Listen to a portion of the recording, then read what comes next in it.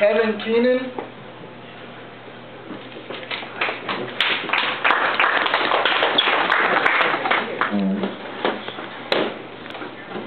That chair. When I first found you, you were crying alone in that chair.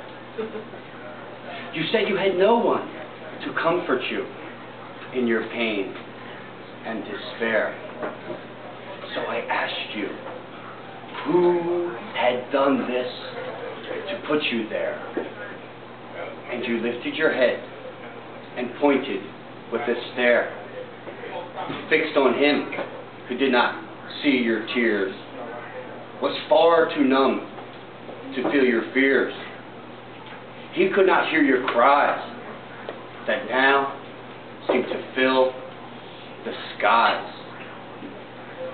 His only concerns were on his next lives. He never cared about you if you were blue. He could not even tell that day when he was standing right next to you.